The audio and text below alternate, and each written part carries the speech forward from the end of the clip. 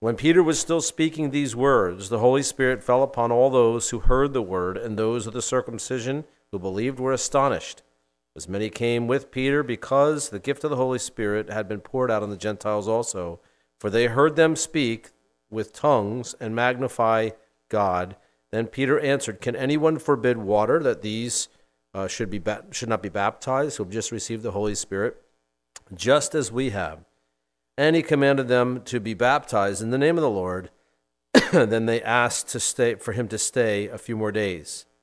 Now the apostles and brethren who were in Judea heard that the Gentiles had also received the word of God. And when Peter came up to Jerusalem, those of the circumcision contended with him, saying, "You went in to uncircumcised men and ate with them." But Peter explained it to them in order from the beginning, saying, "I was in the city in Joppa praying and in a trance, and I saw a vision, an object descending like a great sheet let down from heaven by four corners, and it came to me. When I was observing it intently and considered, I saw four-footed animals of the earth, wild beasts, creeping things, and birds of the air, and I heard a voice saying to me, 'Rise, Peter, kill and eat.' But I said, 'No, not so, Lord, for nothing common or unclean has ever at any time entered my mouth.' But the voice answered me again from heaven, 'What God has cleansed you shall not call common.' Now this was done 3 times, and all were drawn up again into heaven. At that very moment 3 men stood before me in the house where I was, having been sent to me from Caesarea. Then the Spirit told me to go with them, doubting nothing. Moreover, these 6 brethren accompanied me, and we entered the man's house. And he told us how he had seen an angel standing in his house who told him to send men to Joppa and call for Simon, whose surname is Peter, who will tell you the words by which you and your household will be saved." And again, as I began to speak, the Holy Spirit fell upon them as the Lord had on us in the beginning. Then I remembered the word of the Lord, how he said, "John indeed baptized with water, but you shall be baptized with the Holy Spirit." If, therefore, God gave them the same gift as he gave us when we believed on the Lord Jesus Christ, who was I that I could withstand God? When they heard these things, they became silent, and they glorified God, saying, "Then God has also granted to the Gentiles repentance to life." And Lord, we thank you for repentance to life for the Gentiles, as we are the recipients and the beneficiaries of eternal life as Gentiles in your Son, Jesus, our Lord and Savior. We thank you for that, Lord, that we can be grafted in. Those of us who are a wild branch, some more wild than others, grafted into the natural branch, Lord, of the promises, of the covenants that you've promised beforehand. And Lord, we now, because of it, have every confidence in your ability to save and your promise to save.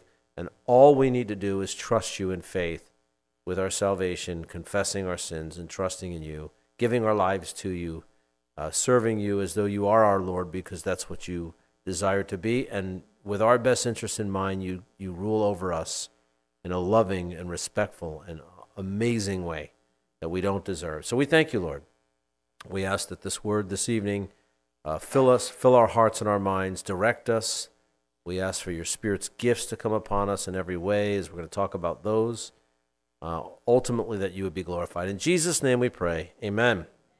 So again, chapter 10, verse 44, Peter was still speaking these words, and the Holy Spirit fell upon those who heard the word, and those of the circumcision who believed. They were blown away. That's the translation of the word astonished. Blown away. Okay?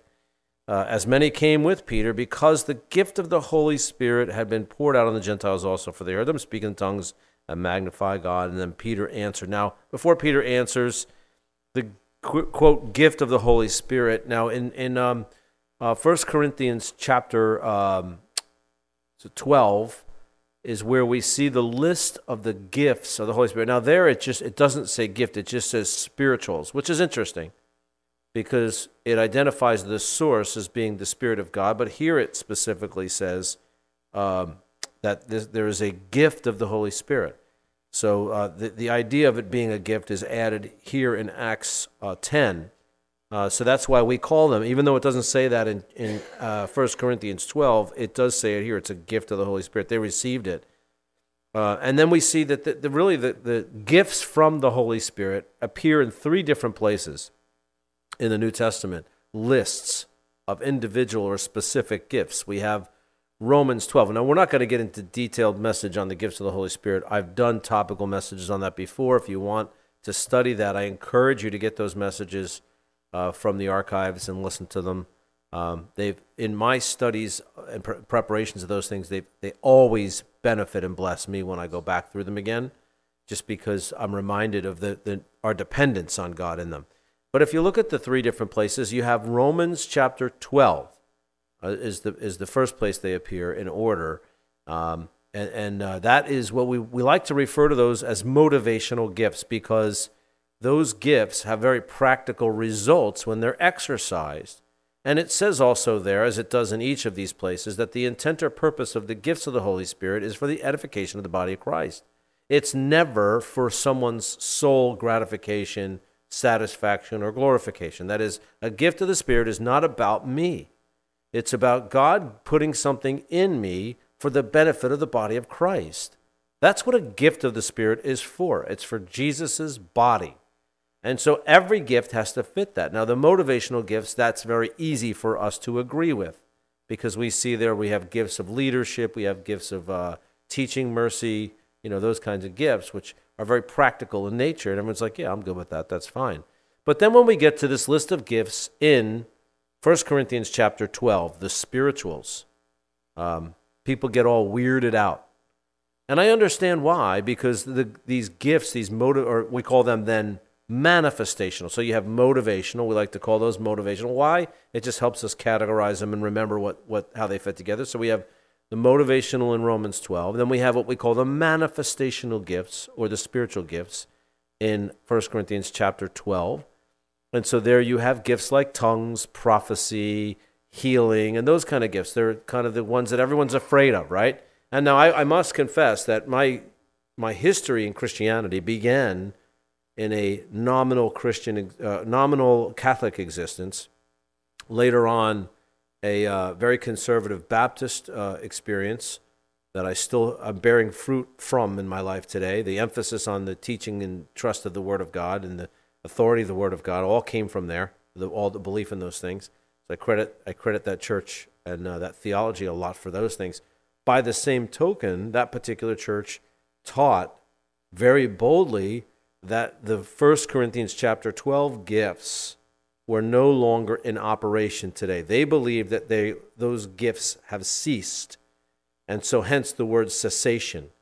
So you'll hear those that come from a camp of cessational theology, where certain gifts of the Spirit no longer exist. And what they do is they try to take chapter 13 of 1 Corinthians, and they say, see where it says that when that which is perfect is come, that which is imperfect will be done away. And they make it about that. But honestly, I don't agree with that. I used to believe that.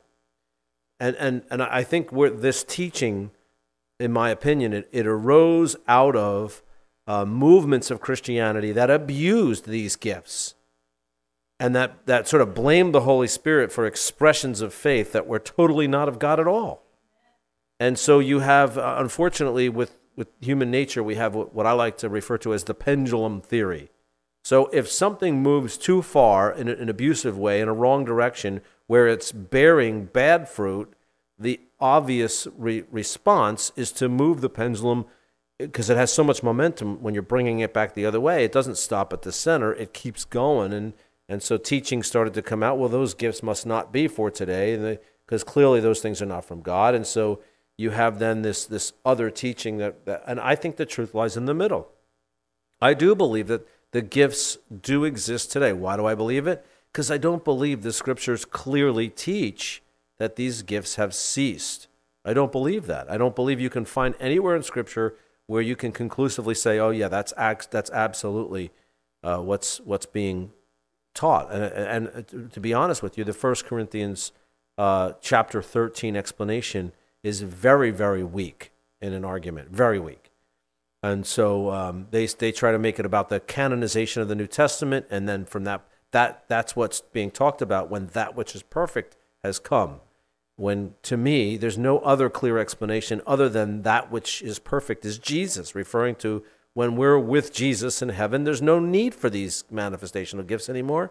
They just won't be unnecessary. By the way, teaching will be unnecessary, although worship will not. So the worship leaders never get to retire, but the teachers do. So I'm okay with that. Do me a favor, though. Turn to 1 Corinthians. Let's look at some of this. I want to look at chapter 14 because what's being brought up here in Acts 10 is tongues specifically, which is one of the most controversial.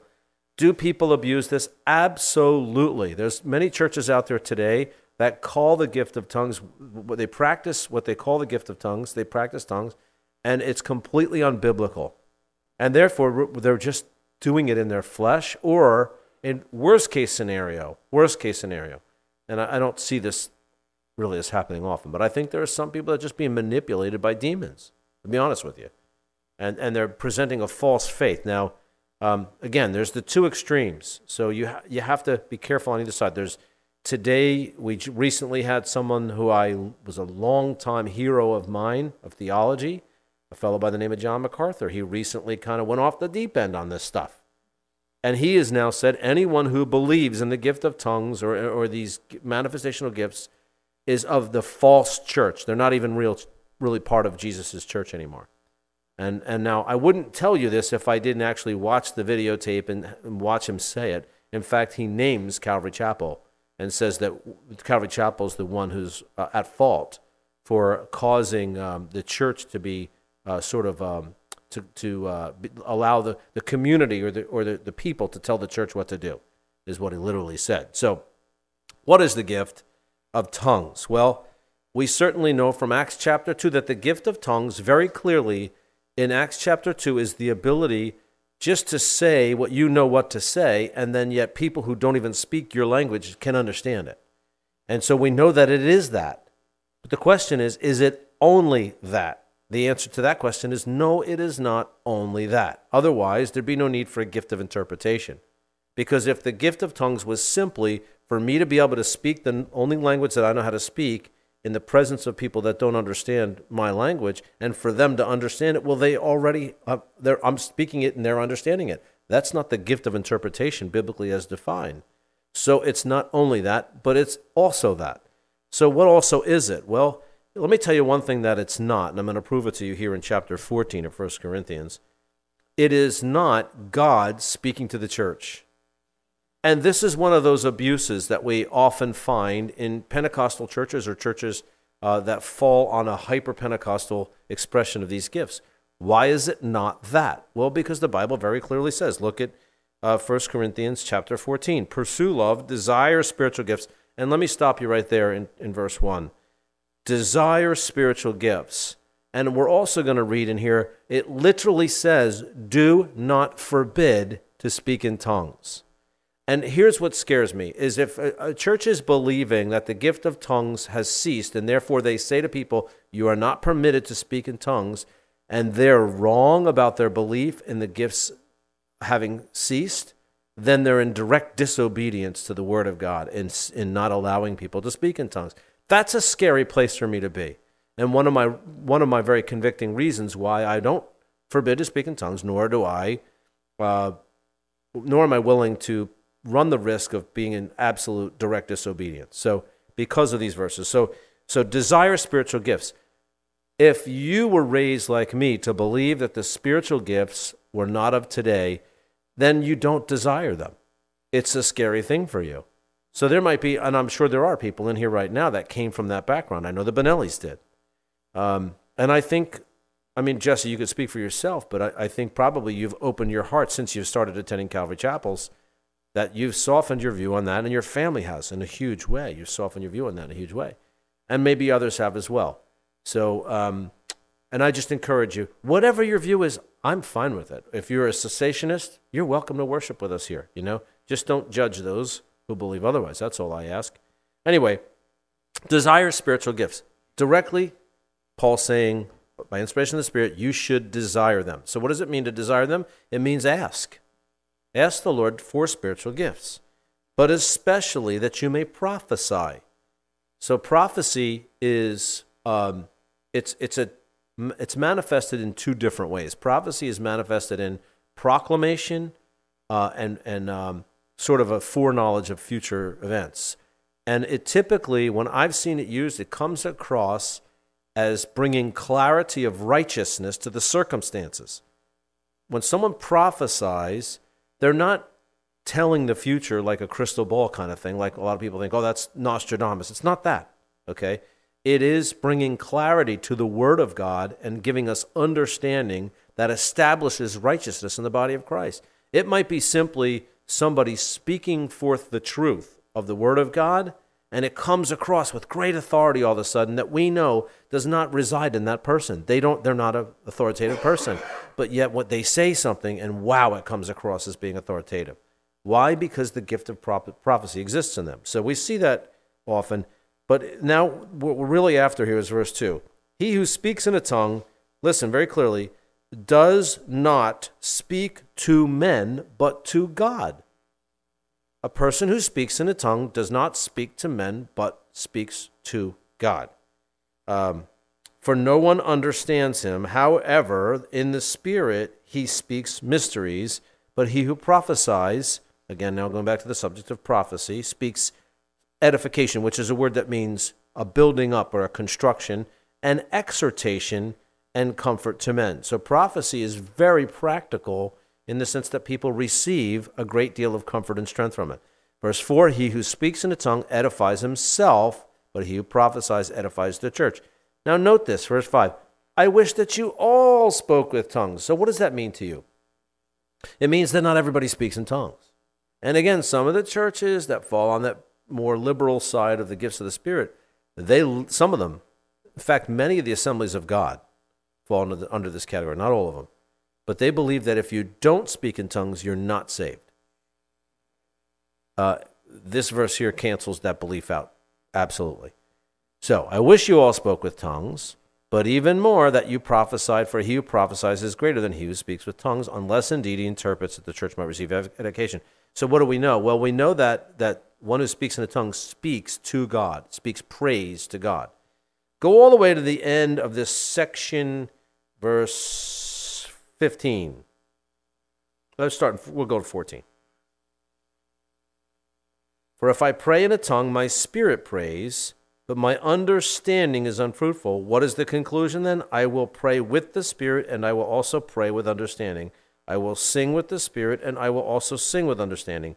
Otherwise, by the way, that's saying simply that not to forbid to speak in tongues, but I will pray that way, but I will also pray the other way. So if you speak with tongues, that's not the only way to pray. Verse 15 or verse 16. Otherwise, if you bless with the Spirit, how will he who occupies the place of the uniform say amen?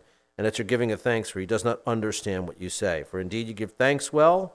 So this is where we get the idea you're giving thanks or praise to God, but the other is not edified. So what is it? It is speaking praise or thanksgiving to God, right? Verse 17. If indeed if you speak in an unknown tongue, you do well. You give thanks well. I thank my God. I speak with tongues more than you all. Yet in church, I'd rather speak 5 words with my understanding, that I might teach others also, than 10,000 words in a tongue. You see the emphasis there. The Apostle Paul makes very clear. What the emphasis is. It's on the proclamation of truth in church, and it's not that important to speak in tongues in the presence of others. It goes on. If you continue on to study that on your own later, you look at it talks about in verse 20 through 25 how tongues can be a sign to unbelievers that something is different that they're not familiar with. So you might want to read that on your own if you want to study this a little further. But tongues clearly is an unknown tongue, or it's referred to in Romans as an angelic language.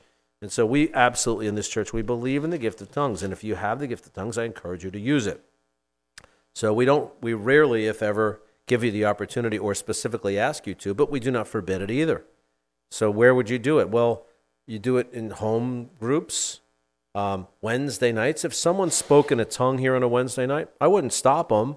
However, if after a while there was no interpretation, I would ask that, okay, just as it goes on to say in chapter 14 of 1 Corinthians, let's not do that anymore because it's not benefiting anyone but the one speaking in the tongue. because they're using their gift. So we would withhold that. And I think any of you who have gone to this church for any length of time could testify to the fact that none of this stuff has ever gotten in the way of our worship of God. There have never been abuses of the gifts of the Holy Spirit, yet we believe in them and practice them in our own lives. Amen? Just for fun, raise your hand if you speak in tongues, if you have that gift. See Matt? Okay. I see Terry. Anybody else? Okay. So we have some people in here. So if you want to ask them what it's like for them and what it feels like, or have them explain it to you, then I encourage you to do that. If you don't know what your gifts are, or if you've never prayed to ask the Lord for gifts, I encourage you to do that. In fact, if you would like to, this is biblical also. If you would like to pray for the baptism of the Holy Spirit after the message tonight, I would be happy to pray over you for the gifts of the Holy Spirit. And again, the understanding is that these gifts are for the edification of the body of Christ. All you need to do is read 1 Corinthians chapter 12, and you'll see that it's emphasis on that we are one body in Christ, and that these gifts are for the edification of all. So what happens here is these Gentiles hear Peter testifying of the identity, person, and work of Christ, and they get moved by the Holy Spirit. They're drawn by the Father. They accept Jesus. The Holy Spirit comes upon them. They speak in tongues. It doesn't say that every one of them did, but it doesn't say that every one of them didn't. But we know that certainly they spoke in tongues. And now the immediate response by Peter is, well, hey, let's find some water and baptize them too. Might as well. We see evidence. And what is that? Not that you're not supposed to be baptized until you speak in tongues. That's not what it's saying. What it's saying, though, is that we see now evidence that the Holy Spirit is in them. So now we know it's okay to baptize them. Why not do it? I mean, right after a person gets saved, let's just take them down and, and I just think, this January, we should have been dragging people down to the ocean and dunking them. It would have made sense to me, So we should just keep the tank full on Sunday mornings, but, have a trap door under the worship team, the singers up there, Donna and everyone up there. We have doors, by the way. There is a baptismal tank under the stage. I don't know if you knew that or not, but what? Well, not only Baptist churches have baptismals, but yeah, it is an old Baptist church. But yeah, absolutely, we have a baptismal tank, and we've used it since we've moved in. We've used it only once because we love to do baptisms at the ocean or at somebody's pool. We love to do that outside. But if anyone wants to get baptized, feels that the Lord is telling them to get baptized, certainly we will go through the motions and get that thing heated up for you, although it depends on who you are as to how warm I make it. And we certainly will be happy to baptize you. So, can anyone forbid water that those should be baptized who have just received the Holy Spirit just as we have? Absolutely not. Let's go find a place and dunk them. And he commanded them to be baptized in the name of the Lord. Then they asked him to stay a few days. I think that's wonderful. And this is, again, Gentiles now, the revelation of the mystery that was hidden since the beginning of time was that the Gentiles would be mixed together as a uncommon people, mixed together with the Jews, and that, by the way, salvation would come by grace through faith, was all wrapped up. This whole mystery was a big package. Gentiles can get saved. It wasn't through the law that you get saved. All this stuff is a mystery. That God himself would be the one to come and save, would be the Messiah. Verse 1, chapter 11. And the apostles, of course, they were in Judea. They heard that the Gentiles had also received the word of God. And when Peter came to Jerusalem, those of the circumcision contended with Peter.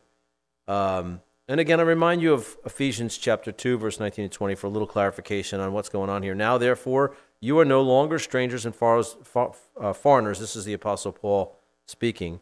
But now fellow citizens with the saints and members of the household of God, having been built on the foundation of the apostles and prophets, Jesus Christ himself being the chief cornerstone, in whom the whole building being joined together grows into a holy temple in the Lord, in whom you also are being built together for a dwelling place of God in the Spirit. So this is now both the Gentiles together with the Jews. The first 10 or so years of the church was all Jews, predominantly, or proselytes. So you have like the Cyrenian man and so on and so forth. These were proselytized into Judaism, then became Christians. But for the most part, you had to be Jewish. in one way or another. But so here you have now one of the earliest known attacks on Christianity, and it's from within the church. It's pretty interesting. And I will say this about what this attack is all about, is it is about legalism. And if that's a word you're not familiar with, I know a lot of people struggle with defining legalism, because you can't come away from a reading of the Scripture and not understand from the reading of Scripture that God wants us to be holy and that the law is good. It's righteous and true, and he wants us to be obedient to the law. Well, then you say to me, but that's works. Yes, it is, but it's not legalism. You see, the Bible doesn't say that good works are bad. In fact, the Bible encourages us to good works. Okay?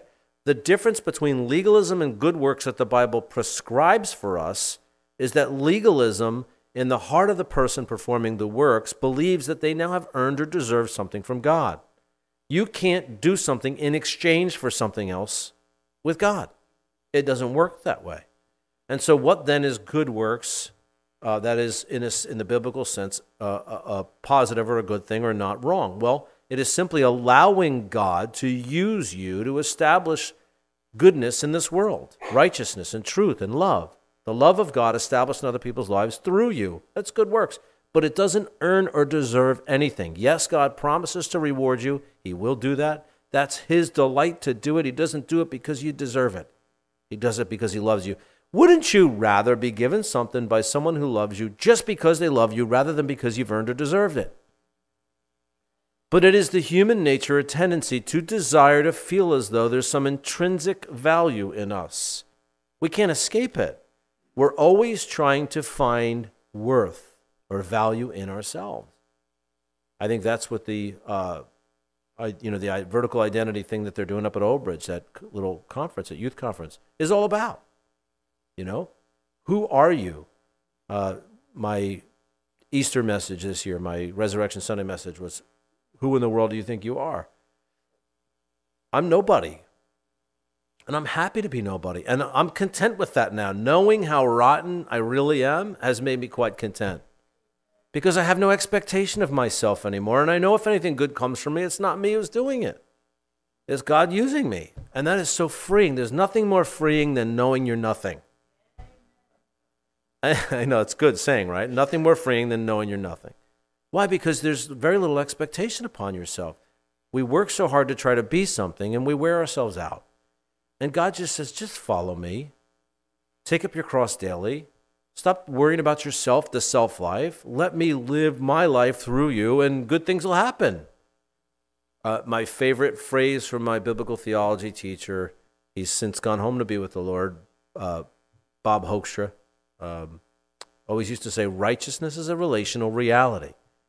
You don't set out in an effort to become righteous in your own flesh. It's not through human effort. It's through the affection and the time spent with Jesus, the affection for God and what he's done for you and the love of his word, your passion for God and your desire for him. That righteousness is instilled, endued upon you. God puts righteousness in you. The more time you spend with him, relationship, the more of his righteousness becomes your reality. Righteousness is a relational reality. You want to be more righteous? Spend more time with God. Don't set out to study the law in an effort to try to fulfill 613 commandments. I'm not saying not to study the law. It's good. It's holy. It's true. It's righteous. Jesus didn't come to abolish it. He came to fulfill it. So why study the law with the intent to try to fulfill it when you can study the one who fulfilled it and try to just love him, and he'll make himself abound in you. He and his righteousness will abound in you if you set your affection on his things. Amen? And I will say this, that nothing kills Christianity more than legalism. It is the biggest Christian killer. If Christianity dies, suffers in a legalistic atmosphere.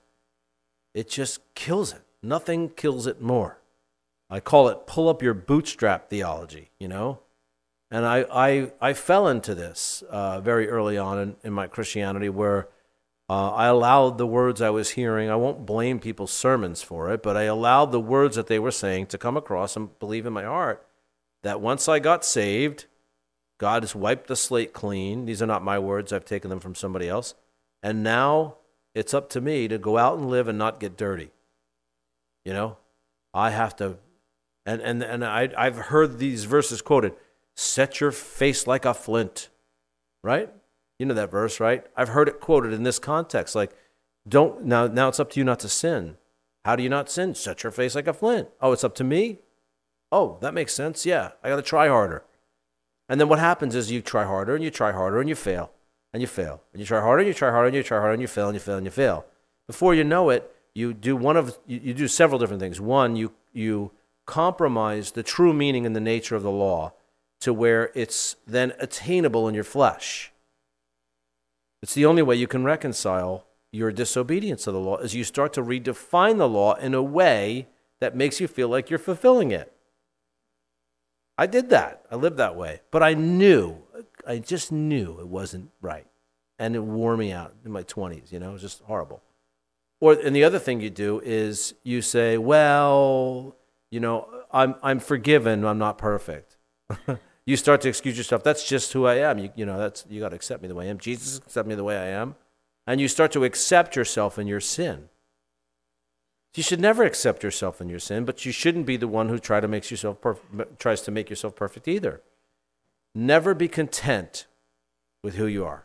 You should never say, I've arrived, I'm done. I'm no longer a work in progress, I'm there, I'm done. It's not about that. You're always a work in progress in Christ. Because you know why? He loves you too much to leave you alone. You know? And he wants to change us. And I'm a work in progress. We should all be a work in progress. Now, so we have it here in chapter 11, this attack of legalistic thinking as those in Jerusalem are now contending with Peter because the law is somehow being offended by these Gentiles and Peter's eating with them. So we're going to see this. So again, I'll read verse 1. The apostles and, wow, that was a long introduction. It's 10 to 9. I'm sorry. The apostles and brethren were in Judea and heard that the Gentiles had also received the word of God. And when Peter came to Jerusalem, those of the circumcision, Jews by nature, contended with him, saying, you went into uncircumcised men and ate with them. This is not even in the law, by the way. This is just inferred by the law. That was their interpretation of the law, that they were not to eat with them. Eating, you must understand, was a very intimate thing. And if you ate with somebody, you were being associated with who they were, and therefore you were associating yourself with who they were. So it was thought that Gentiles couldn't be saved, so you couldn't eat with a Gentile because you were being intimate or having an intimate relationship with someone who couldn't be saved, and that was the thinking. And now there are people, there are sects of faith that think of themselves as Christian, some more obvious than others, who live by this kind of stuff. We have the J-Dubs, of course. We have the Mormons. And we have even mainline Christianity that expresses faith in Christ through legalism. And it kills faith. It kills faith. You cannot live that way. And so this is certainly a death to a movement that can potentially happen. But now look what Peter does, verse 4. He explained it to them in order from the beginning, saying, and he recounts the events that we read about in the last chapter. I was in the city, I was in Joppa, I was praying, was in a trance, meditating on the Lord, I saw a vision, object descending, it was a great sheet, let down from heaven, a bunch of unclean animals, four-footed, animals of earth, wild beasts, creeping things, birds of the air. And I heard a voice from heaven saying, rise, Peter, kill and eat. But I said, not so, Lord. We love covering those three foolish words. For nothing common or unclean has at any time entered my mouth. But the voice answered again from heaven, saying, what God has cleansed you must not call uncommon. And this was the beautiful way that God revealed this new truth to Peter, was that the Gentiles would no longer be called common or unclean. God's saying, look, I know you've thought that way all along. God, do you ever think of that? God knew that Peter thought this way all along. And he's waited till now to start to work on this issue. We're talking about the church is well over 10 years old now, plus the 3 years Peter walked with Jesus. You know? He's so patient with us, you know? And he was so patient with all of us. And I see it here. But now, here's what's interesting about this, is Peter defends himself, and eating with the Gentiles would later on fail in this very thing. You'll read about it in Galatians. Let me quote it from you, Galatians. In fact, I'll read a bit of it to you, a little bit more than I would have otherwise. It says this, Galatians 2:11. You could turn there if you like. We're going to go all the way to the 16. Galatians 2, beginning 11. Now, when Peter had come to Antioch, this was the church that Paul planted, Paul speaking to the church in Galatia, he says, I withstood him to his face because he was to be blamed. Paul saying, it was my job to correct Peter. You can't correct the Pope. What are you doing, Paul? Who do you think you are? That's the Papa, you know. But no, he was to be blamed. Paul was saying, I was right in correcting him. And he goes on to say, verse 12, for before certain men came from James, he would eat with the Gentiles. But then when they came, certain men came. These are high maka, they say in Hawaii. These are like up there in Judaistic terms, you know.